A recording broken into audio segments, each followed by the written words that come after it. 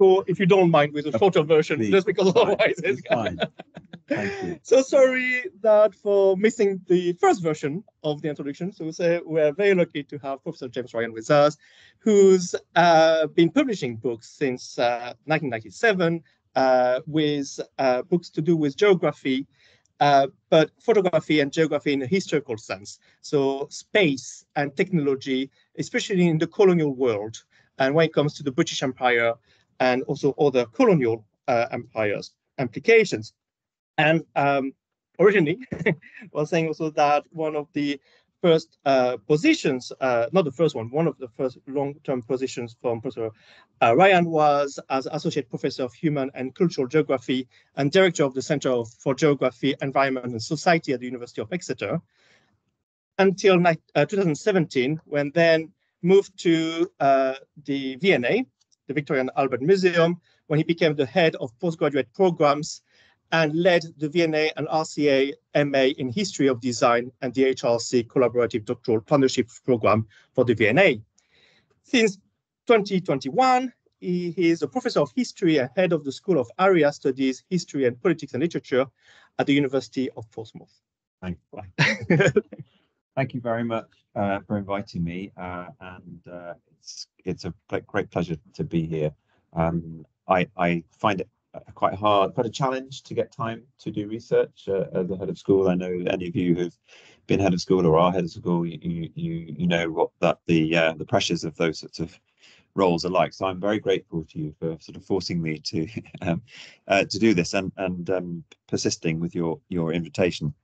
I'll just, for the colleagues online, I usually like moving about, but I'll be interrupting the screen, so I might just stay here actually. Then people online can see me, but if that's okay.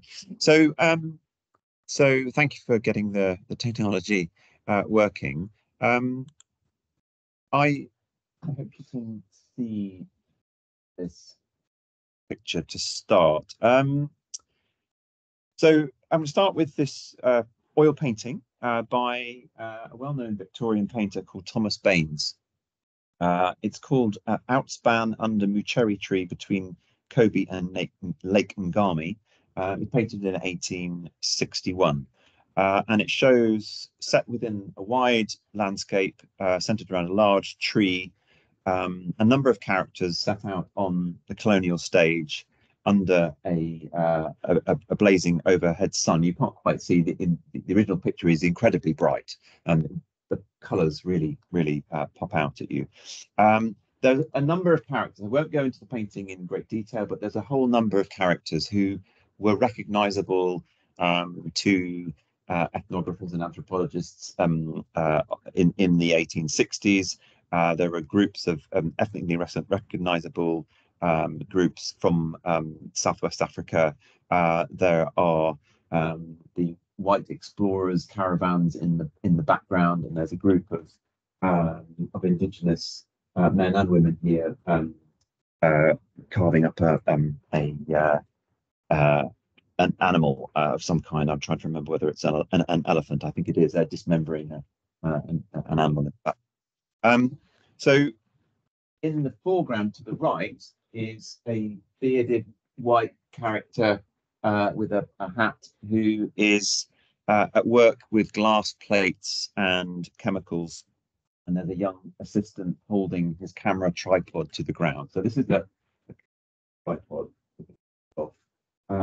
And if it wasn't, I think, for that sort of detail, there's a very bright silver or metal bucket here, and there's two women with similarly bright silver metal buckets on their heads over here. Those sorts of details pop out at you very, very strongly in the painting, and I think it otherwise perhaps it could be some kind of older sort of pastoral scene, but I think those details really pop out as a kind of sign of modernity, encroaching modernity into this otherwise pastoral scene.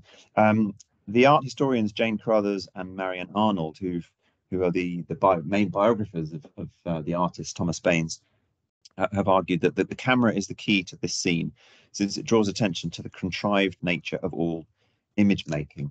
And I'm interested in this process of image making in this context. That's really where this paper has come from. I'm particularly interested in the artist Thomas Baines, who painted this scene, but also the photographer James Chapman, who is painted in the corner of this painting, is depicted. And in fact, this happens quite a lot. The photographer photographs the artist, and the painter depicts the photographer, and they have this relationship ongoing throughout their travels.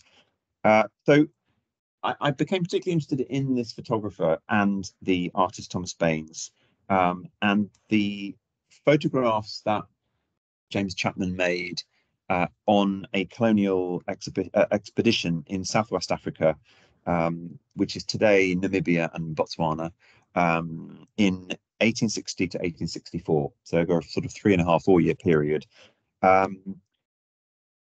The James Chapman joined up with the artist Thomas Baines, Thomas Baines was very experienced as a traveller and a painter. He'd been on several expeditions, including the famous expedition up the Zambesi with the missionary explorer hero David Livingstone. He'd been expelled from that unfairly, it turned out, from that expedition. But he joined forces with James Chapman in a joint venture to cross the continent. That was their idea. They were crossing. This is a map from James Chapman's later published volume of their expedition. They were planning to cross from the far west, from Walvis Bay, which is in current day Namibia, on the coast, to head east across the continent to get to the Victoria, had been named Victoria Falls by Livingstone, on the Zambesi, and then make their way down the Zambesi to the Indian Ocean on the east coast of Africa. They had a shared preoccupation with recording all the sites, the landscape, the people, as on their way, and the resulting sketches, paintings, photographs, and published and unpublished accounts by both men show a very close association between these two individuals and their chosen respective visual arts, photography and painting. And I'm particularly interested in the ways in which this expedition allows the opportunity to think about how colonial expeditionary activity in this period accommodated this very modern medium of photography, and the difference that photography made to the ways in which colonial environments and diverse human subjects were encountered and exposed to wider viewing publics. So that's what I set out to try to understand by looking at that material.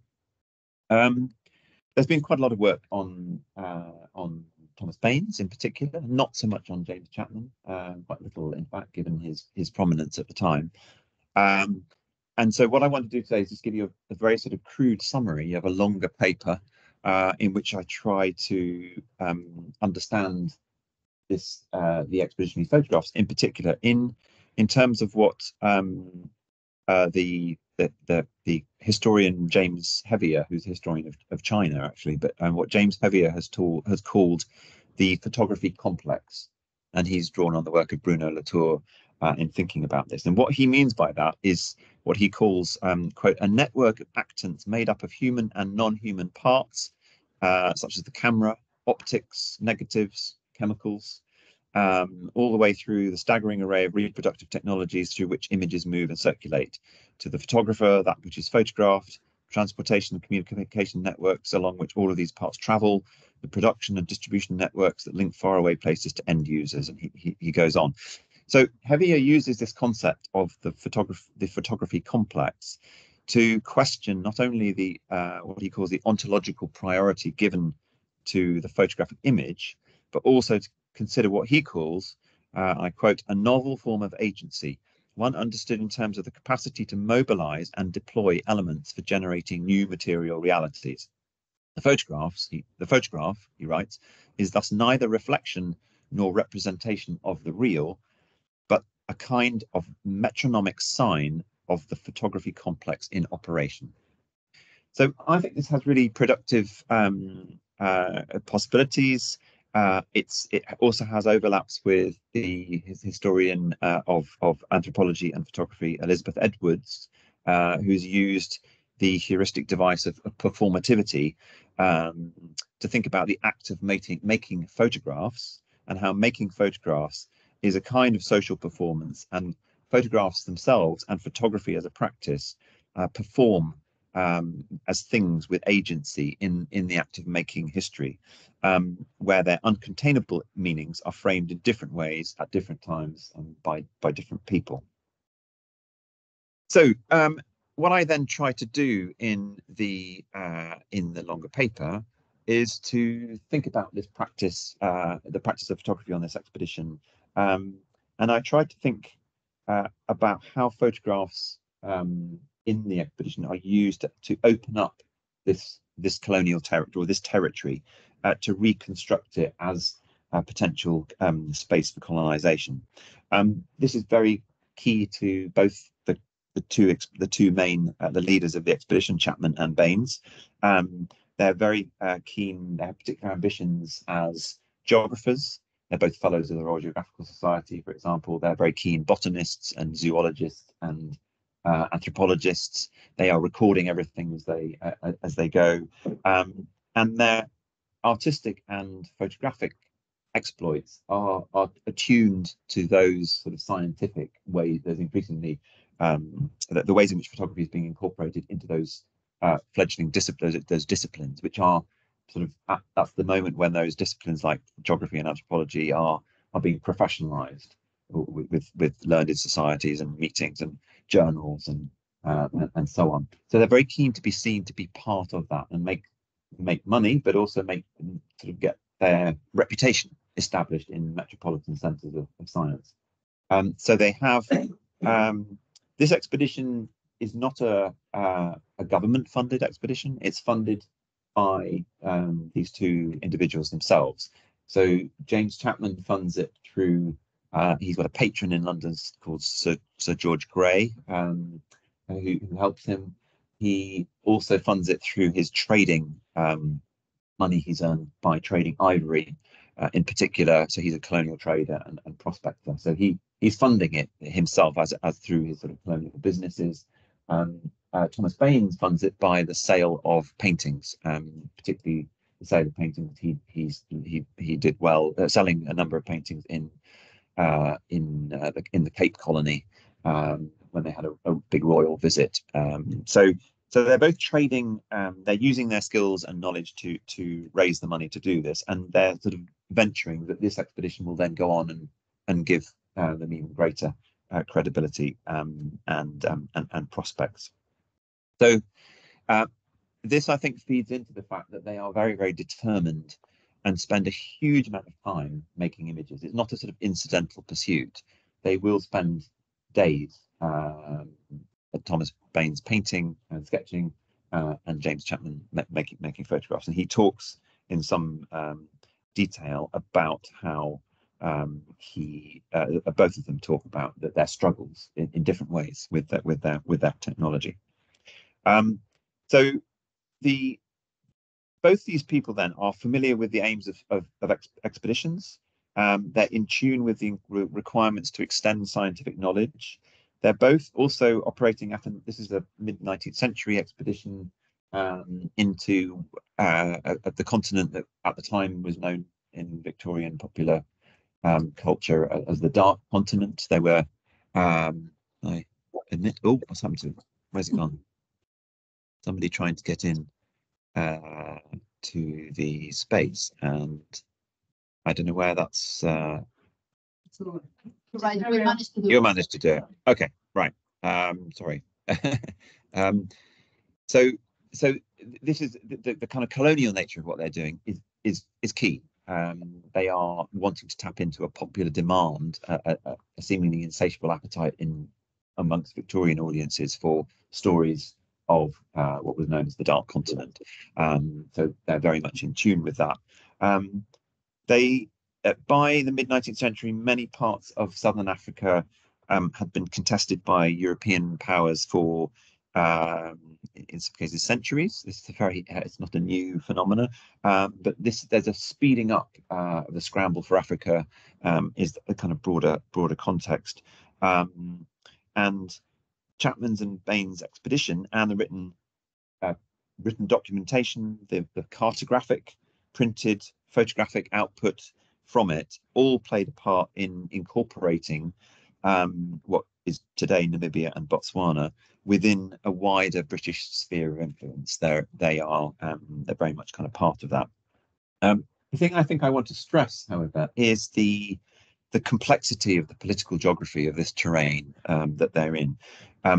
It's the Northern Cape and South Africa have their own very complex political geography, very different to the Eastern Cape.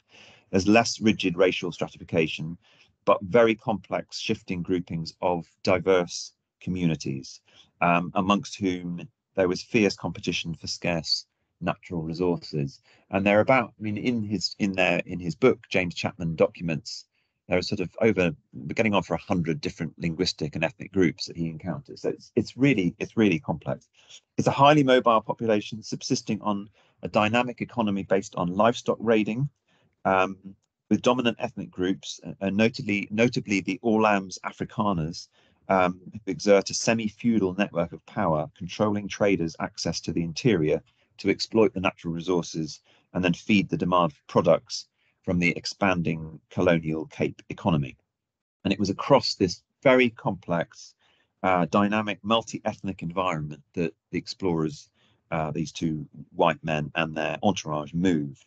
Their passage often involved careful negotiation in what was an increasingly volatile political environment, as the Afrikaners sought to control European traders' access to the interior, exacting tribute for the use of the main routeways. And this, in other words, is contested territory. And the photography complex in this expedition is not simply sustained by sort of a state apparatus, but by these very complicated commercial, ethnic trading networks as well. So that's a point that I'll come back to.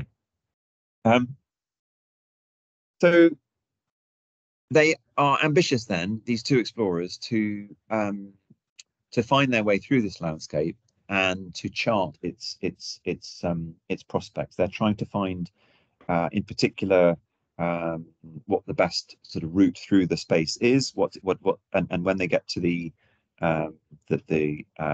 Zambesi River, they want to then chart its navigability, its suitability as a commercial route to exploit this part of southern central Africa. Both men are reliant on the immediate colonial economy for their survival, as well as for their longer term financial security. Both of them have vested interests in recording the expedition in words and pictures that might appeal to an audience of South African colonists, as well as a wider British reading public. So Chapman goes on to his extensive notes and records. He's recording things all the time: zoology, ethnology, geography, geology. He publishes in 1868 published a large two-volume book called Travels in the Interior of South Africa, which is an account of his 15 years journey in this period. And although it's not illustrated with photographs, that was too expensive at the time, it's full of woodcuts like this, which talk a lot about his photographs. And in particular, he's very keen to stress just how difficult it was to take his photographs, although they don't appear in the text. So this is a woodcut, classic woodcut in the text called Photography Under Difficulties, which has Chapman sort of struggling with various bits of photographic apparatus as well. There's some kind of raid happening, the livestock and people charging through their camp, and he charts these various sorts of events.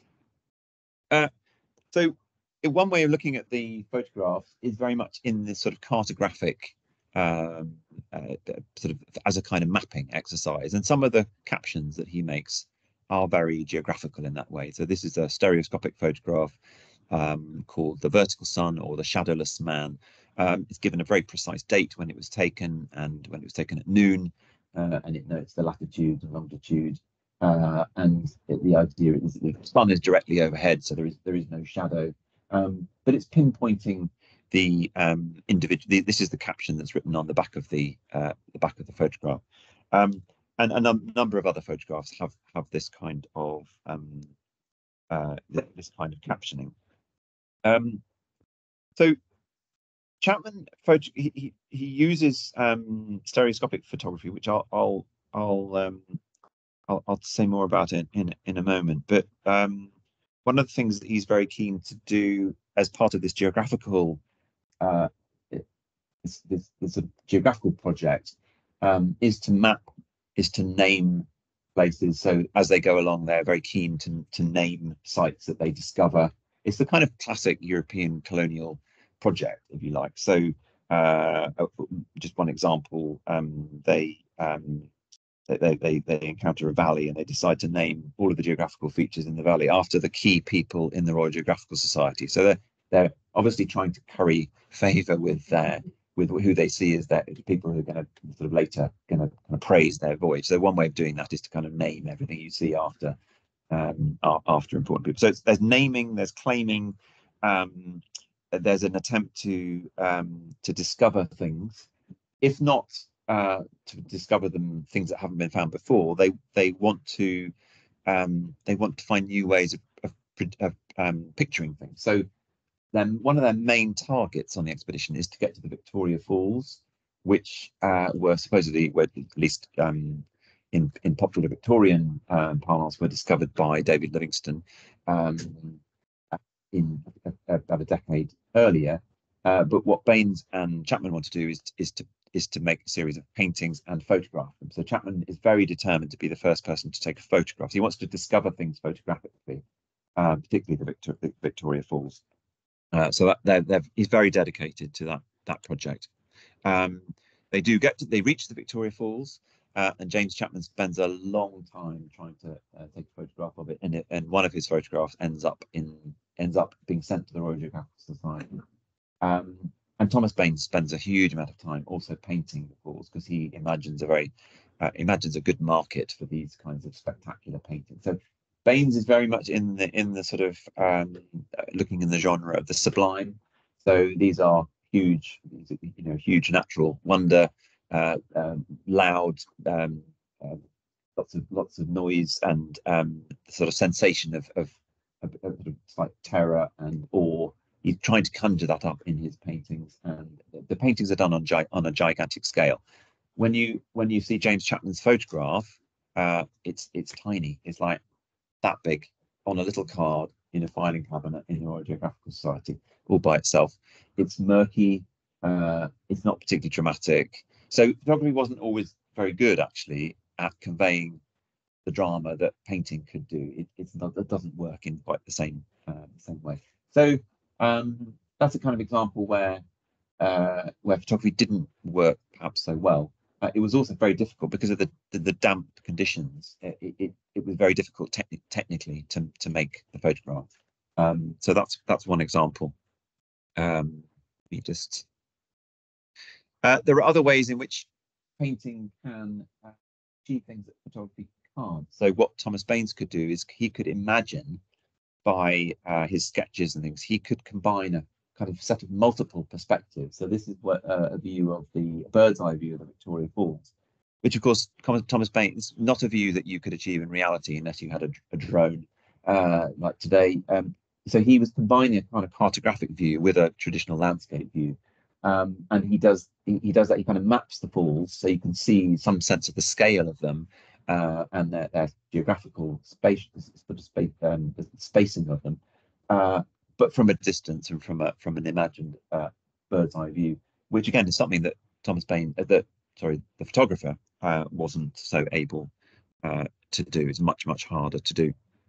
So Thomas Baines, of course, is using a sketching and painting, which again uses colour. The photographer is limited to black and white, or kind of tones of grey. Chapman also uses the technology of stereoscopic photography. I don't know if any of you are familiar with stereoscopic photography. No? Have any of you ever used a little Disney 3D viewer that you look through? Okay, so you've done that thing where you look through and you see a photograph in 3D. That's what this technology was. So the idea, it's not new at this stage. It's relatively new. It's sort of created in the late 1850s. It really takes off big time in the 1860s. It's a sort of exciting technology. Chapman absorbs it, adopts it, decides to go with it. The photographs are made usually with a double-barreled camera, so the camera's got two lenses, and it takes photographs from slightly different angles. They are combined when they're printed on these little cards. The cards are probably about this sort of size. You put them into a viewer, which has it's like a pair of binoculars, but sort of they had sort of sides to them that plunged your face into darkness. So that the senses of being immersed in space. It's a very different kind of visual technology to looking at a photograph at a distance. It's an immersive one. It's a solitary experience. It's a single spectator looking at this, and it creates the illusion of space.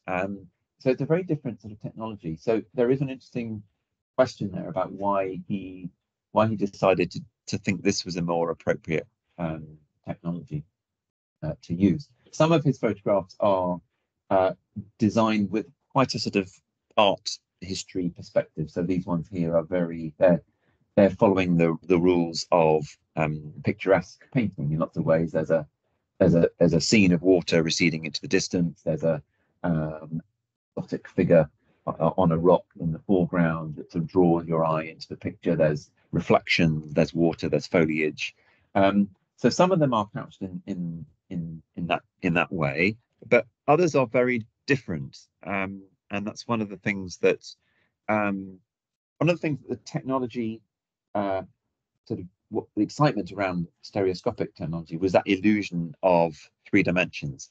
And the advice given to photographers using this technology was to make photographs that accentuated the sort of three-dimensional aspect. You've probably all been to three-dimensional films, and you get that sense of there are sort of effects just for the creative, the idea of something coming towards you, that they're done simply to dramatize that technological effect. And there are certain things that you can see that Chapman does in order to accentuate. So he will quite often pose either natural landscape features or individuals, in this case human subjects, in a sort of receding arrangement, so that the viewer of the photograph will, and this is an example here, it's fields of plants, but you've got four men posed in slightly further afield, at a distance, and that's deliberately to play with that technology. There are other points where it's simply a kind of observational device. They're both taking photographs of botanical specimens. In this case, a rare plant, which they take photographs of, and they send their photographs and the sketches to Kew Gardens, to Sir Joseph Hooker, because again they're trying to win their reputation as being explorers looking with a scientific eye at specimens. So there are some ways in which photography is really useful. So the artist Baines complains that it takes him all day to make a good suitably botanical sketch of a plant, whereas James Chapman can photograph it, in a few minutes. But then on the other hand, Chapman will complain that he tries to take photographs of these fields of plants, but the wind is too strong, and he tries for 3 days to take photographs of these little white sort of carnation type plants, and it has to give up in the end and fails. Whereas Thomas Baines can do a sketch quite quickly and with a watercolor, and Baines can also identify different parts of a plant, can sort of dissect it, and can kind of show in more detail different parts of the plant. Some botanic specimens also are much easier to photograph than others. So in the end, Chapman gives up and says he's just going to go photograph trees. He's had enough photographing flowers because it's too time consuming, too complicated. So he takes there are lots of photographs of trees, which again useful to you can't easily transport trees, specimens back to Kew. That's a lot of effort. But whereas taking a photograph, you can show quite quickly the scale, the size, the shape, those sorts of elements. But things like seeds and leaves, you can actually collect physically. So he creates he takes notes about these products. Also, they take lots of photographs of animals. Some of these are hunting trophies. They are, of course, having to kill animals all the time as they go for food. That's how they survive in large part. Hunting is a massive a massive industry here. But it's how many of the different groups are surviving. But he also takes photographs of dead animals with a scientific eye as well. In this case, he's arranged a dead zebra specifically to show the kinds of stripes, and he has a claim that this is a new kind of zebra, and in fact does get his name mentioned in the classification of this species in the end, because of his claims around this species of zebra. There are lots of photographs of, again, dead animals. In this case, this is a dead rhinoceros, and you can see the artist Thomas Baines in the foreground to the left, who's sketching it. So you get to see sketches of the photographer and photographs of the artist. In a way, they're possibly sort of. I think in this case, the photographer is evidencing the fact that the artist was actually there. And vice versa, they sort of take it in turns to document each other's presence in this landscape. Again, there's plenty of examples of elephants, all kinds of other animals. They also make photographs of different groups of people. They're very keen to map out the different ethnic groups that they encounter, and I think that the thing that is quite interesting when you look at the collection of photographs of people they encounter is the different ways in which different groups of people are depicted. There isn't a solitary kind of colonial mindset here. There are elements of a kind of anthropological gaze where people are posed rather like mugshots, with a view to being useful to anthropology. But there are others that are far more sort of individuated. So one of the things they do is make is have captions. They make comments about the living conditions, where groups of people live, how they live, what they subsist on, what their character is, and so on, which is a kind of anthropological gaze.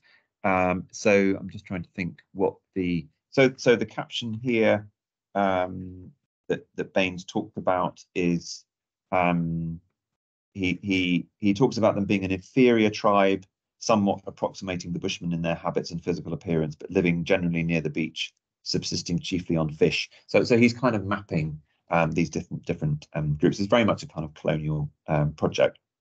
So these kinds of white exploration, these kind of white explorer accounts are that Chapman and Baines were both schooled in theory of human character of the time, how human character could be read from the body, drawing on phonology, physiognomy, ethnology, and art. So these kinds of pictures are very carefully posed. Subjects have clearly been arranged in front of the camera.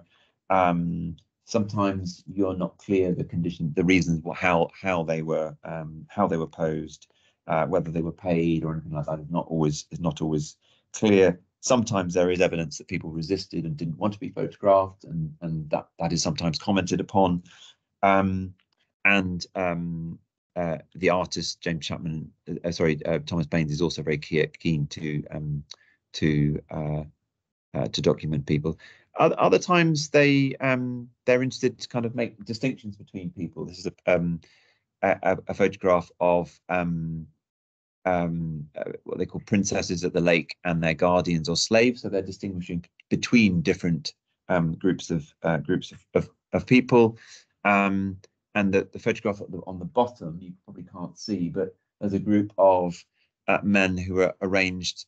They are in one photograph they're facing one direction, and in the other they're facing another direction. So it's a kind of very much attuned to the kind of ethnographic standard of the time.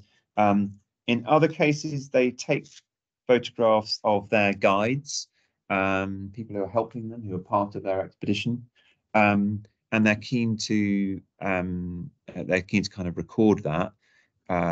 And so in other cases, you can see a very deliberate crossover where photographs have been used by the artist to later to kind of make very careful observations of different people and their material culture in a more kind of studied way.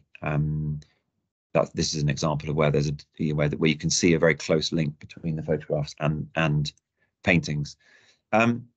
Other captions, and this is where you can come back and see where the stereoscopic emphasis has been deliberately arranged. That these are a group of women with transporting buckets of water or carrying things on their heads, and they've again been arranged not in a line all at the same distance. They've been deliberately arranged in a sequence so that the stereoscopic effect of the photograph is enhanced.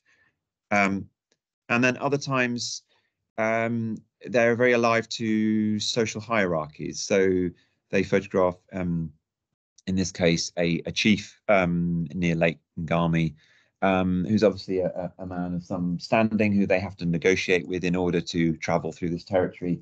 And in this case, they take a photograph of him in a way that indicates his social standing in that group, and their caption indicates some of that.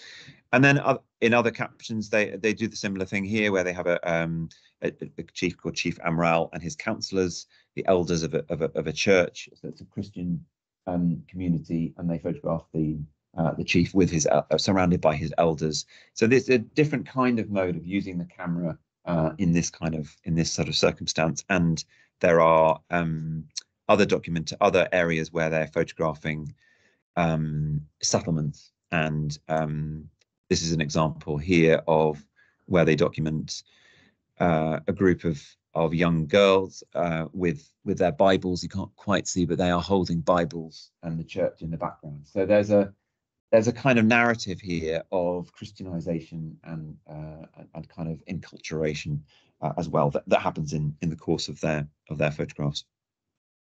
So I'm going to sort of bring things to a bit more of a close now. I've talked a bit about the way in which they use the photographers use the camera. James Chapman uses his camera to photograph landscape, animals, peoples in different ways.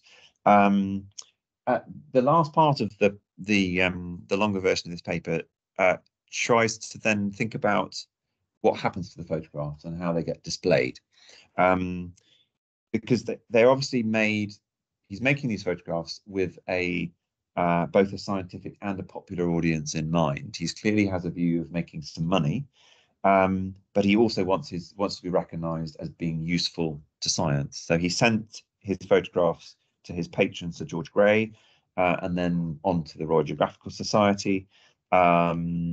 He also made a decision some years later in 1865 to have his photographs printed and marketed by a Cape Town photographer called James Kirkman.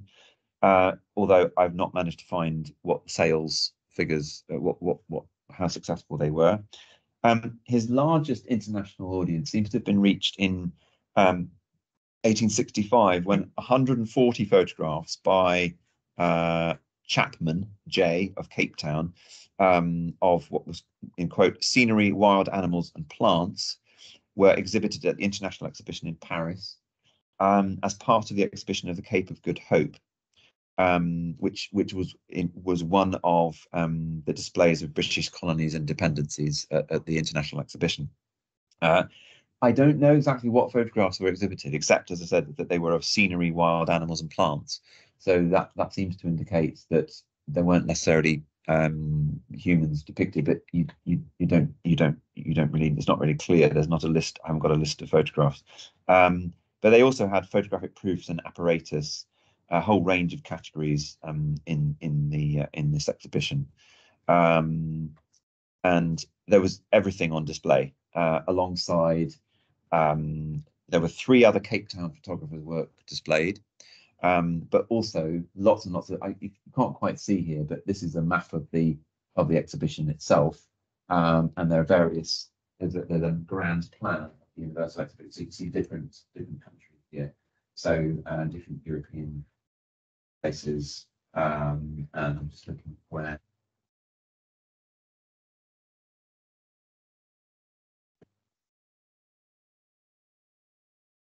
Great Britain, and if you can see Z.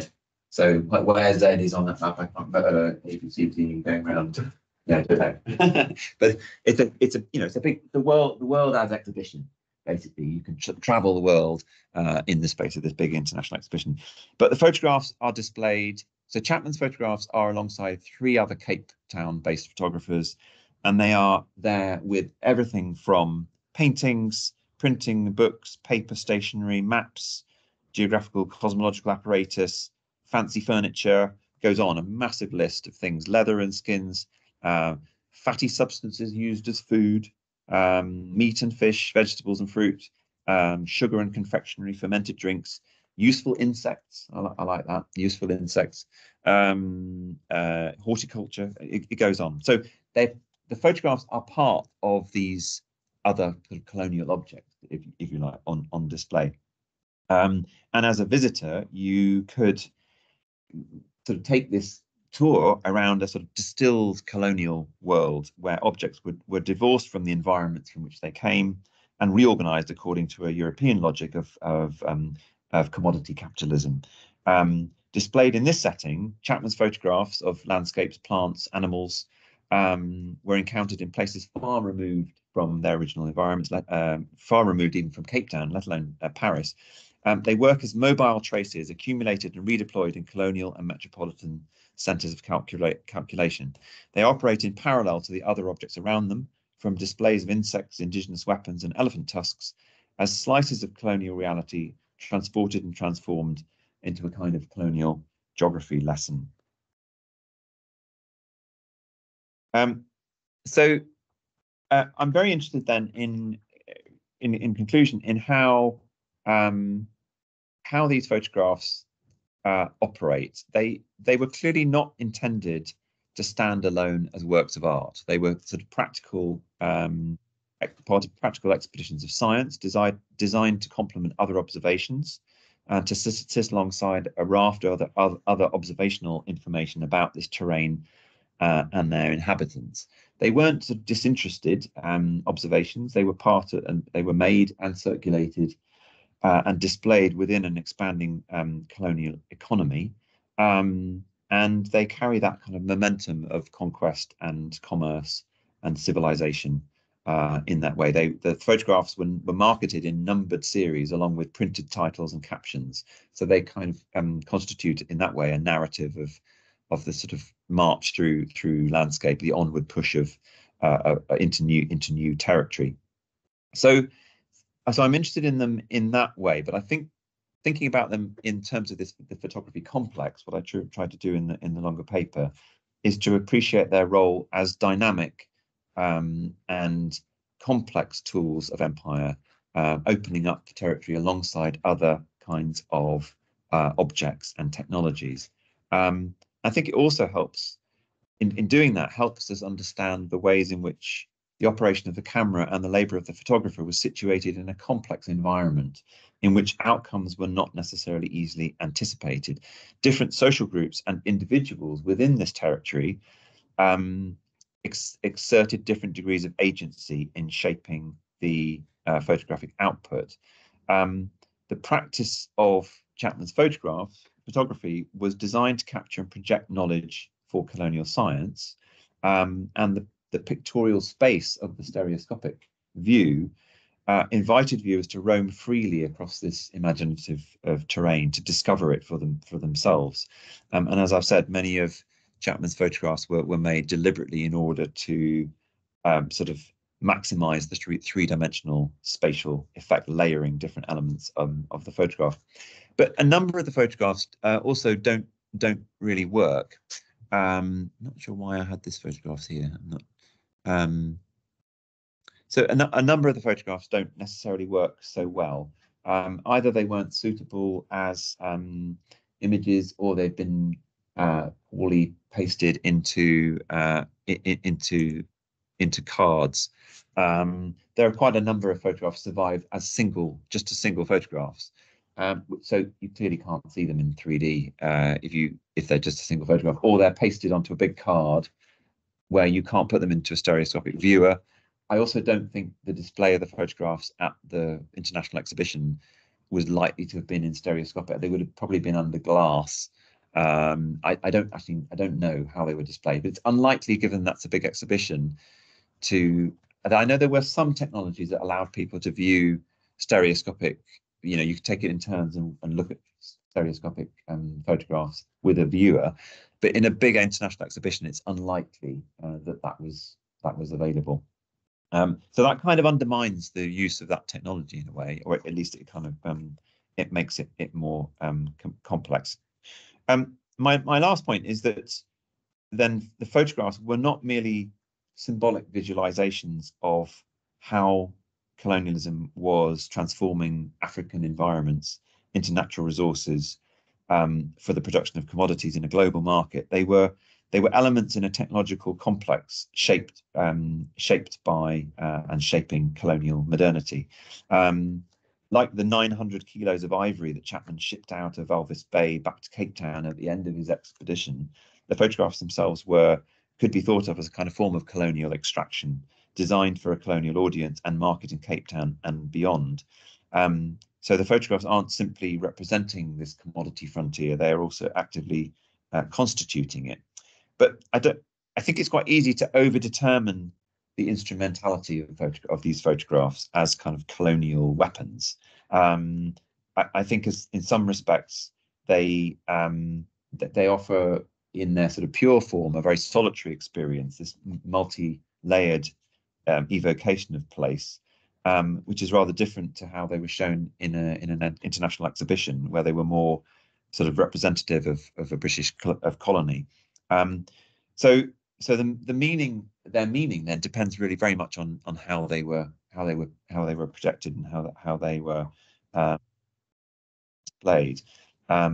But I think there are some contradictions here in the operation of photography, in that many colonial survey photographs of this era, both in Africa and in North America, convey the logic of terra nullis, the idea that uncultivated vacant land was rightfully available to colonization.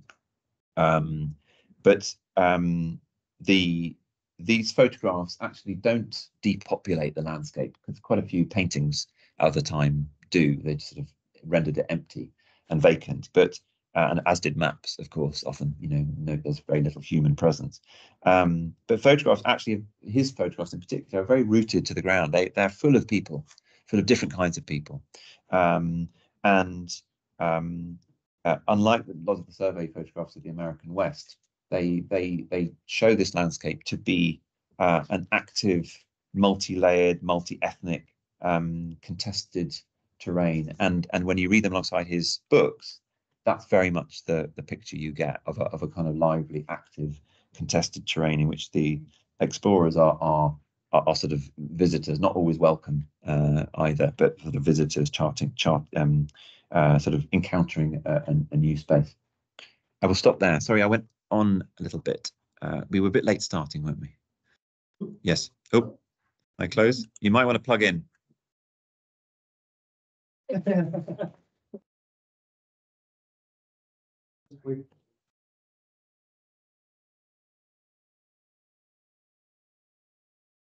Sorry. Okay. I'm all tied. I'm trapped. It's one of those days. I'm tied up with cable. Yes. Yes. Well, I think we'll start with questions from the floor, first of all. Yes. So just before we go with questions, actually, if any colleagues or students are interested with the stereoscopic device, I've got one in my office. We spoke about cars like that from New York. I told you that my second year students. So if you want to experience this idea of 3D and things like that, please come to my office. I've got one of these imitation of devices. I have one as well. I should have brought it. I should have brought it with me. Yeah. It does work. I mean, it's in the 19th century way. But it does work. It's quite impressive in a way. The technology, thinking of this idea of 3Ds from 19th century, is quite because it's not very long after the patterns were discovered. Photography. I mean, 1839. I mean, we're only like 20, 25 years later. When you think about it, it's very, very quick. And Anyway. But what is the point in that reading? Interesting when you likened it to the Disney viewers. Yes. I think as a kid, it's a gimmick. Yes. Yeah.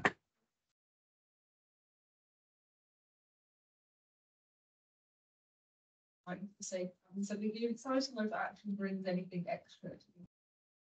Well, it's about bringing the remote to the present, and so it's part of a broader excitement around photography. That photography has this ability, very quickly from its foundation in the late 1830s, to transport people without it's a virtual travel, armchair travel, and you can bring the world to people's front parlours, Victorian parlours. So the stereoscope is a kind of enhancement of the excitement around just different kinds of photographic technology, basically. So but it allows the illusion of being immersed in a space, of actually being in the space, because it closes off the spectator.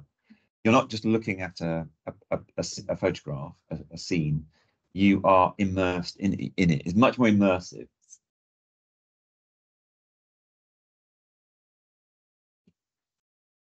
In a similar way today, we have like vloggers that keep have films that we. It's like the augmented reality, or the idea that people will want a Google headset and wander around. I mean, I think the whole notion of Meta's idea of what the world that we're meant to be going to inhabit, I don't think it'll work, because actually ever since from the Victorians, it's a bit of a pain to have goggles, or a viewer. It's a pain. People don't want to go to cinema and have goggles, and likewise that's why I think Meta is doomed, because there's a basic thing there that's a pain. It's annoying to have to as a spectator, and it's also it's a more solitary pursuit as well, whereas viewing photographs in an exhibition or going to the cinema is a shared there's a shared social element to that. So but it's I think it's a novelty, definitely wanting to sell the idea, but the immersive quality of the space. There's a great book on stereoscopic. Well, there's a great book on includes stereoscopic photography by an art historian called Jonathan Crary. It's got an old book now. It's from the late 1990s, I think. And it's called Techniques of the Observer, and he argues that the history of stereoscopic technology, along with a load of other sort of visual novelties in the 19th century, it's been collapsed along with photography. It should be separated, he argues, because fundamentally it's a totally different way of engaging with a visualization, because of the nature of the act. It positions the spectator in a different way to the photograph. Yeah.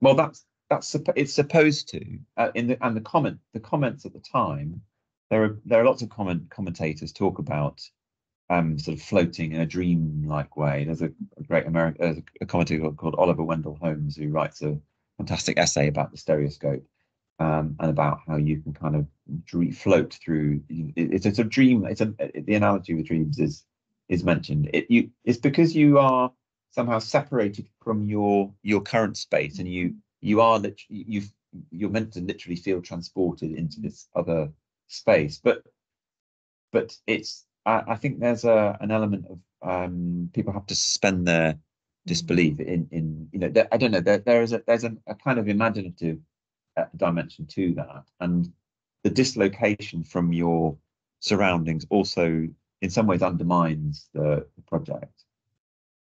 So lots of stereoscopic cards had captions on the bottom and then a text on the back.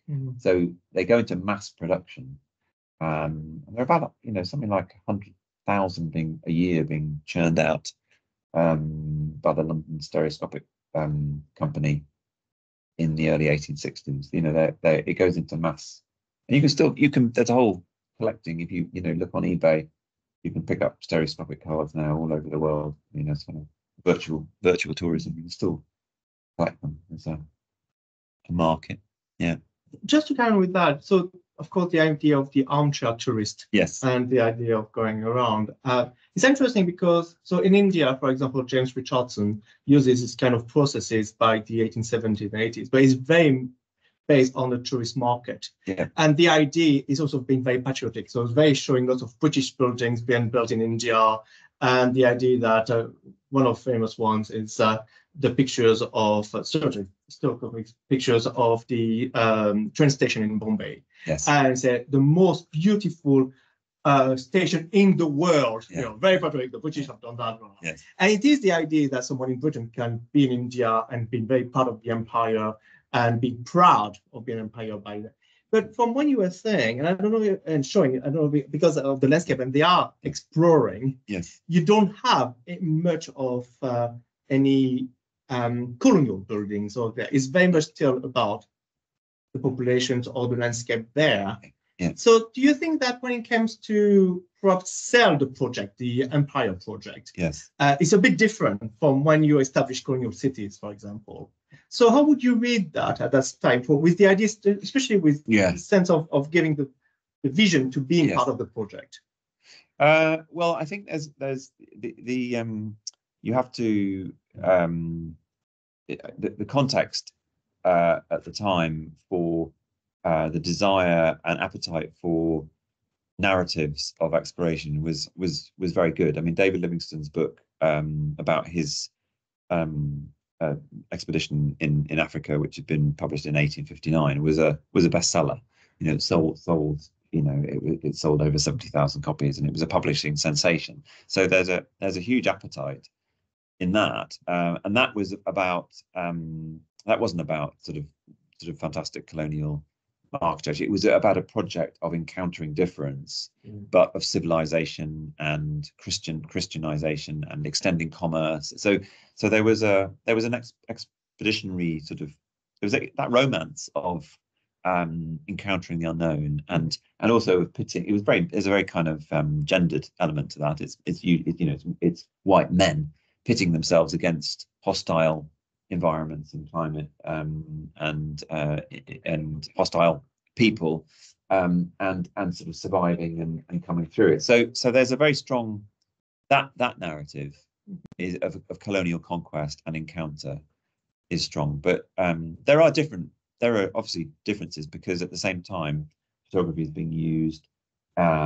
in exactly the kind of projects you talked about at the same time in the 1860s. There are photographers in Canada, for example, documenting, the great colonial settler cities as their sort of, and the kind of key signs of civilization. So colleges, law courts, colonial governors, residences, and so on. So that's being celebrated and sold.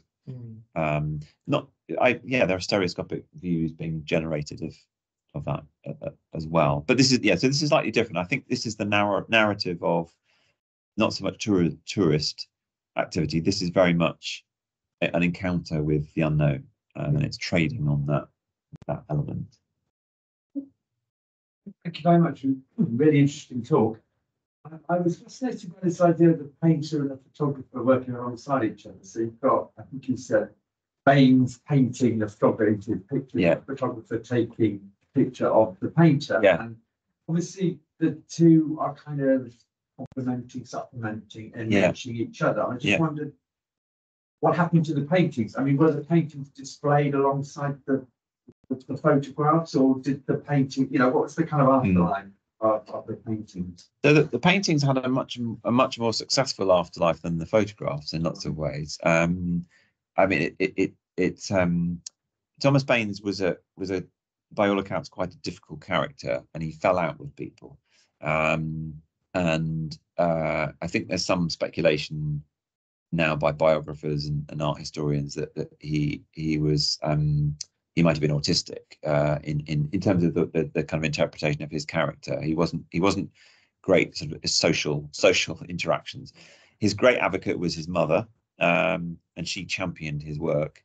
And even after his death, she really promoted his reputation. She wrote to the Royal Geographical Society, and in fact, the Royal Geographical Society did buy a lot of his paintings, and for many years they were displayed on the walls inside the Royal Geographical Society. Some of them they are still, but when the Royal Geographical Society realised a couple of decades ago just how valuable they were, they put copies up, and the originals are locked away somewhere. Or the ones that are on display are displayed in much more secure environments, because they were just kind of literally on the walls. But they become highly collectible because of a kind of the art world, because of the quality of the work is exceptionally good. He's exceptionally clever at capturing detail. They're very, very finely observed. They're quite a good size as well, the paintings. They're not absolutely huge, but they're obviously bigger than the photographs, and the color is really vibrant as well. So he kind of forges the kind of style of them is very observational, very detailed, but they're very stylistic as well. They're very carefully composed for the kind of color, and he's very good at capturing kind of action. So the paintings have a more successful afterlife. They're exhibited a number of occasions, and as I said, they're acquired by the institution, and they have a currency that's kind of lasted, and over time they've become they've become valuable. The photographs it's rather different. They sort of rather disappeared. No one knows what happened to the negatives from them. So in that sense, all that survives is our various versions, the prints, and there are different. The biggest collection is in the National Library in South Africa, in Cape Town. But because they're small, and they have this kind of commercial, sort of rather murky commercial, because he traded the license to sell them to another photographer in Cape Town, and he obviously went on to do a whole range of other things to be a he tried his hand at all sorts of activities, whereas for Thomas Baines, he was an artist that he made his living out of art, whereas I don't think James Chapman really made much of a living out of the photographs. It wasn't. Yeah, so they have a very different currency. We'd see the both now. Yeah. Artists, wouldn't we? But the artist Baines, I presume, well, look down at this kind of technology. I think, yeah, it's interesting. There is comment.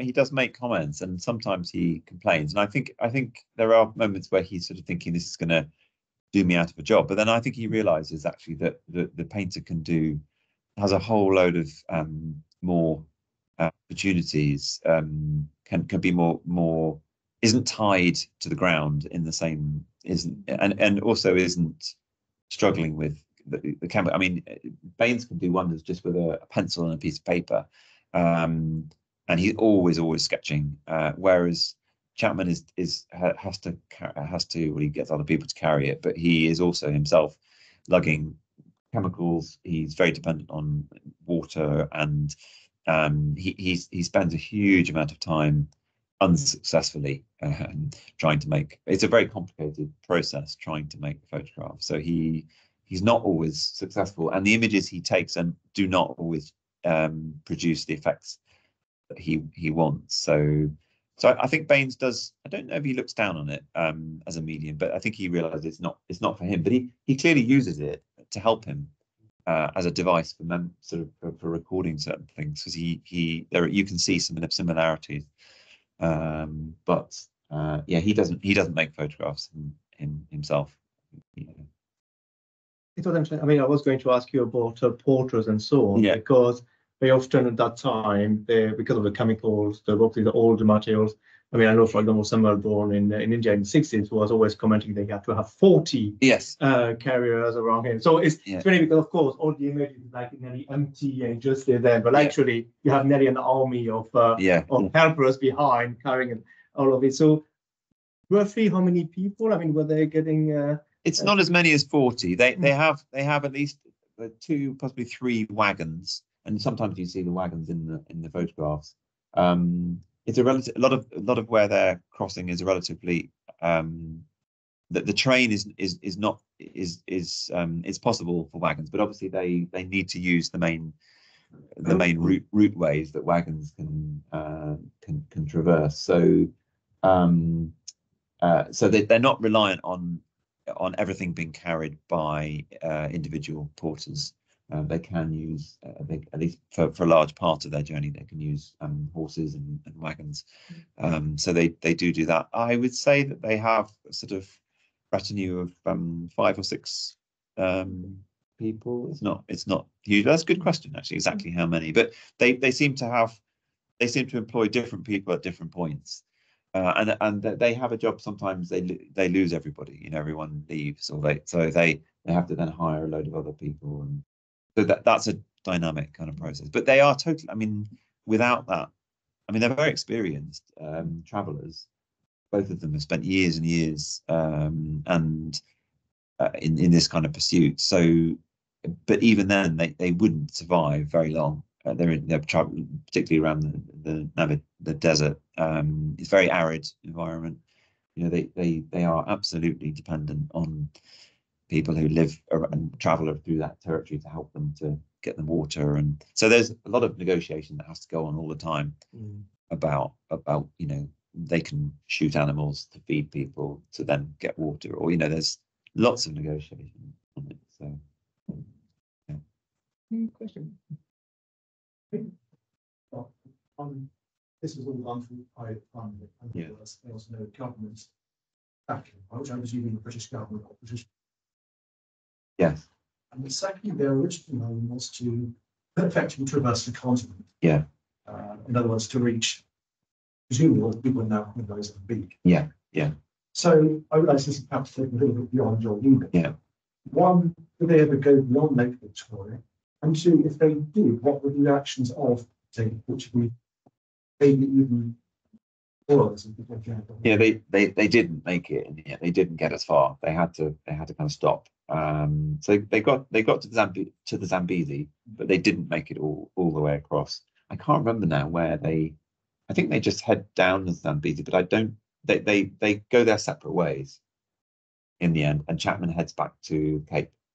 I can't remember, I'm afraid, what happens to where Thomas Baines go. He goes off and joins another expedition, but they don't completely fulfill their intention to do that. So yeah, it's a good question. I'm sure I can't remember where it ends up.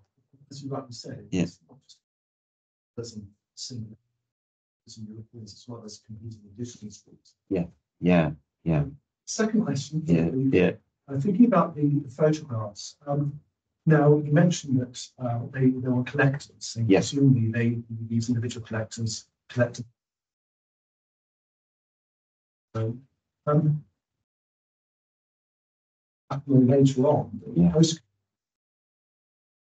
A really good question. I've not seen them as postcards, and the ones that survive in there are different holdings. There's some that survive in Cape Town Library, and there are others that survive in Johannesburg. in a library in Johannesburg. I think it was called the Africa Museum. I don't know if it might have changed its name, but that they are stereoscopic slides. They are mounted on stereoscopic cards, so they seem to be as they were printed and sold in Cape Town by a commercial photographer. I've not found any evidence of them being later reused as postcards. I suspect because as time went on, the sort of appetite for views was taken over by other things. So I don't know that. I think the ephemeral nature of things like postcards means that lots of them don't survive. But then they were produced in such postcards, as you know, were produced in such huge quantities that you would have thought perhaps if they were printed as postcards, they might crop up. But I've never seen a postcard. Yeah, 1900s. There might still be neither. This was her almost looking back. Yeah. Like nostalgic. Yes. Yeah, that's a good. Yeah, it's a good question. I haven't seen them produced in that way. I mean, they have cropped up in books on the history of photography in South Africa, but then only used, just one or two of them would be used in that. But I haven't seen them produced. I haven't seen them have any kind of afterlife, really, apart from the original stereoscopic photographs. And as I said, I don't know what kind of an output they had at the time, how successful or otherwise they were. They were not cheap necessarily to produce stereoscopic slides, because the photographs had to be mounted glued onto cards. They could have been, but there was a certain amount of labor involved in generating those. So I suspect it would have not had a huge output. I haven't seen any evidence that they were bought by the big companies. So the London Stereoscopic Company was one, and then in America the Keystone View Company bought up loads of stock, but they tended to use commercial photographers whose work was much more sort of glossy and professional looking, whereas I think a lot of this would have been not, it might have been useful for people who knew something about it, but it wasn't produced completely in that sort of more, it's not the sort of views of Niagara Falls, or it's not quite as touristy, as much more specialized. Was that does then raise the question?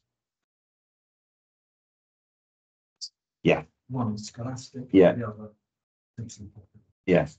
Yeah, exactly, and that's probably why it didn't work. And I think the scholastic, the sort of scholarly audience invariably didn't have the money. The Royal Geographical Society was notoriously always hard up and not willing to buy things. It was very welcome to have donations, thank you, to its library, and that's how it acquired most of its photographs. It did purchase, sometimes it would buy things, but it was reluctant to spend any money if it could have possibly avoided, and it was spending a lot of money on maps, making its own maps. It was reluctant to buy photographs when it could get donated. But with that, actually, that's interesting, because same case in France with the Société Géographie de France, where you have photographs from the 1860s donated to them, because they want the photographers in Sahara or North Africa, they want to make sure that their work will have posterity, they will be recognized by being kept somewhere. So there are donations sometimes just to from the photographer, just to make sure that their name can remain somewhere. Yes, yeah, that's true. I think some of those organizations that rely on membership fees to keep going, they're much harder. They rely on their donations, but there are some exceptions where the archive planets in Paris, where you had very wealthy philanthropists who decide to sponsor commercial photographers to document sort of scenes around the world, and they put it into a huge archive, and that so the archive de la Planète was kind of created with a kind of geographical project behind it. It was funded by a Swiss banker, and he paid professional photographers, sort of armies of them, to go out and photograph sort of characteristic scenes of the world, and using particular color photography in particular, and then amassed it all back in a sort of central archive. So that was a rather different, very expensive project to do. But often the geographical societies were, their sort of scholarly projects they were spending much more money on their journals and their maps.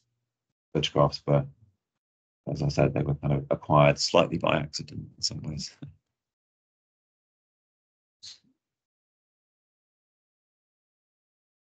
All right. Well, thanks a lot for a very interesting talk and questions afterwards. And well, thank you again. Thank you.